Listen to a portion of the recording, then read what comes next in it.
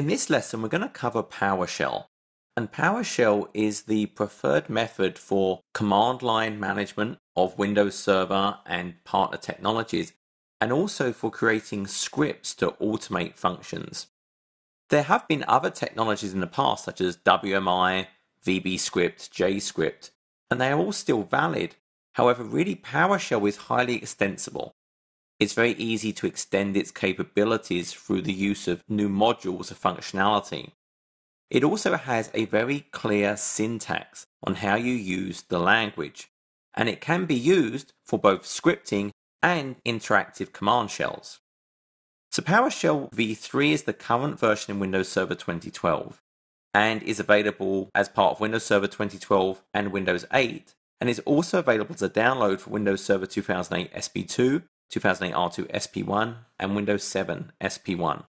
By default, you'll see on your desktop of a Windows Server 2012 installation, you actually have a PowerShell quick launch added automatically. And if I launch this, it opens up a PowerShell window. Notice this is actually running as administrator. There are many times where you need to be running PowerShell with administrative credentials.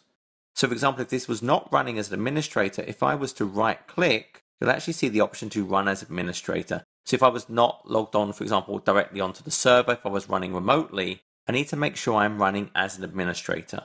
So I would say run as administrator. There are actually a number of different PowerShell interfaces available. If I open up the start screen and just start typing, so I'm just going to start typing PowerShell, you'll actually see I have the regular Windows PowerShell interface, which I'm using right now. There's also an x86 version. This is the 32-bit version of PowerShell. Now, typically, you are going to want to use the 64-bit version. However, if you are, for example, using a 32-bit PowerShell module, or maybe connecting to a 32-bit computer, then I may need to use the 32-bit or the x86 version of PowerShell. But typically, you would just use the 64-bit version. So one of the first things you're going to want to do with PowerShell is experiment to look around the environment. If you experience with the command prompt interface, some of the commands will actually work already. So for example, the cd command still works. I can still use dir. In reality, these are actually just aliases, alternate names for native PowerShell commands. So if I do get alias, we'll actually see that cd calls the set location PowerShell commandlet. When I do a dir, it's actually doing the get child item. So I can use certain familiar commands, but behind the scenes, they are using native PowerShell. And when you're scripting, for example, you should always use the native PowerShell commands rather than any kind of alias related to the command prompt. I can also access other types of storage beyond just the file system. For example, if I do get ps drive, and I can do tab completion. If I type tab here, it completes the command for me. These are all the different types of environment I can access. So I see my familiar C drive, D drive, E drive, but I can access my environment variables. I can access registry areas, management environments. So it actually gives me more interaction. So if this was a domain controller or I loaded in the Active Directory module, I can access Active Directory. I can access certificate stores, remote desktop services, IIS. It's very, very extensible. So for example, I can actually change to one of these areas. So if I do set location to env, and then I'm going to do my get child item, it shows me all the environment variables.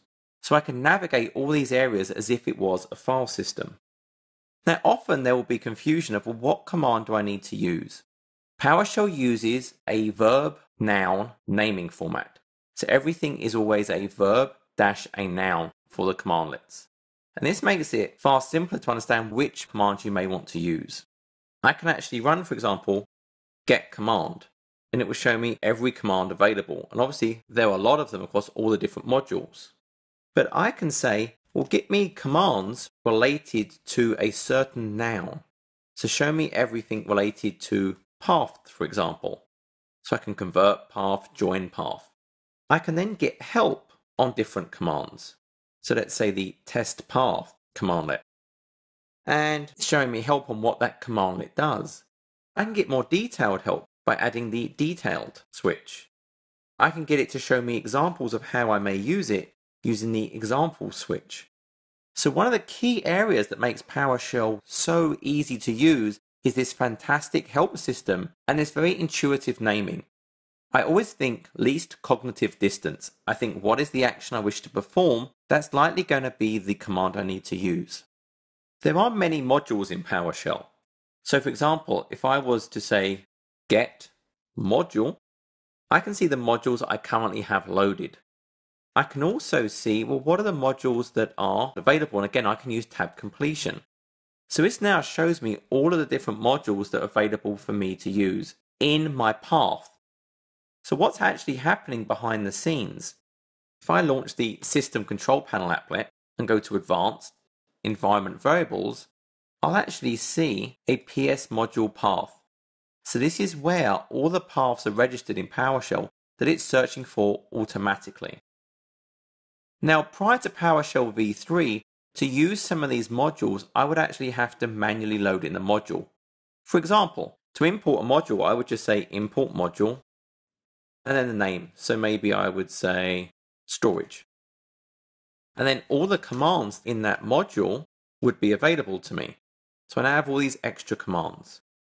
But one of the great things about PowerShell v3 is it now features a auto-load type functionality. So if I just start typing a commandlet name, even if that module is not loaded, it will auto-load that module.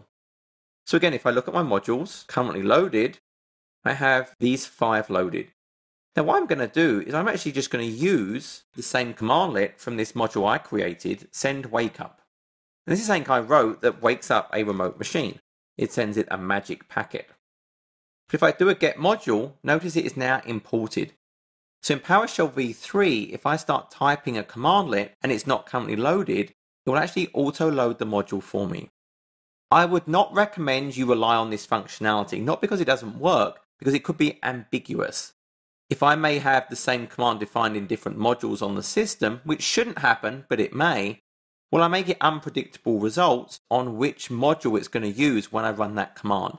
So you should always manually load in your modules in your environment so you know exactly what you're using.